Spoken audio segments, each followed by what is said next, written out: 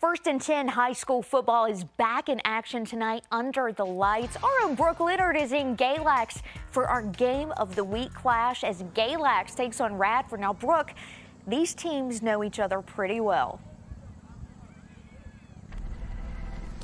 Yeah, Rachel, this is a matchup that dates all the way back to 1921. Everyone's got it circled on their calendar, including me. See right there, Radford at Galax.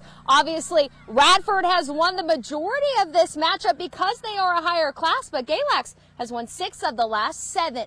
You know, the same thing with Galax you prepare for the last several years. Obviously, you know, this is kind of an annual affair, being the Game of the Week with them, and the reality is they're incredibly fundamental. They're really well coached. Coach Allen does a great job, and they're tough kids who are strong and physical.